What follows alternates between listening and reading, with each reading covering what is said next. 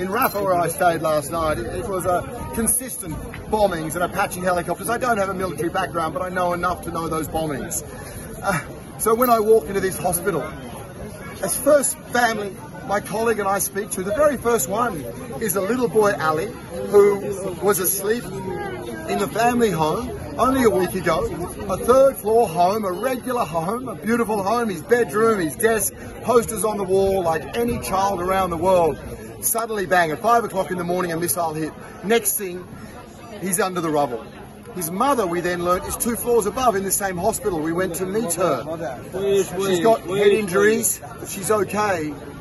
She's okay, but her other 2 children, she explained, her 3 or 4 month old and 3-year-old, those 2 children have been killed. That's the first family we spoke to. That is the reality of this. This cannot be normalised. The consistent killing of children must not be normalised. That's Ixa's story, that's the mother, that's her son's story. That, as long as this war continues, is a story that far too many parents are going to endure and be forced to live with for decades and decades.